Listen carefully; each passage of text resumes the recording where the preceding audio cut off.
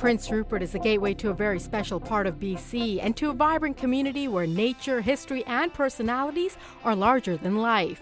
And here in historic downtown Prince Rupert, some of the storefronts behind me can date back to the early 1900s, so it's easy to see the connection to the past. But for former Mayor Herb Pond, he's looking forward to the future. Prince Rupert has a really healthy, robust past. Strong coastal economy, fishing, logging, mining.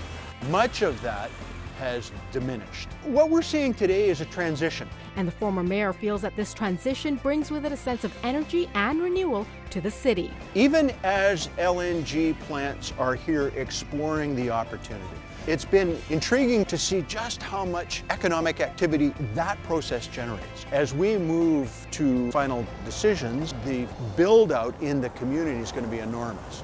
But ushering in growth also means finding a balance. What the community looks towards are jobs, but also all the opportunities that come from the tax base that those major industries can bring to a small community. Just to look after the basics, road, sewer, sidewalk, policing, fire, somebody's got to pay for all of that.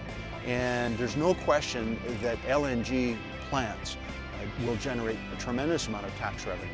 The gas sector is a new industry to coastal British Columbia. We're familiar with it in our homes, but we have never worked in and around the industry.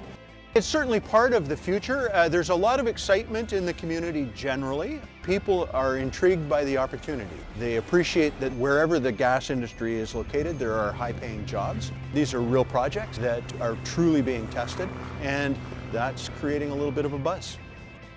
For BC People, I'm Sucheta Singh.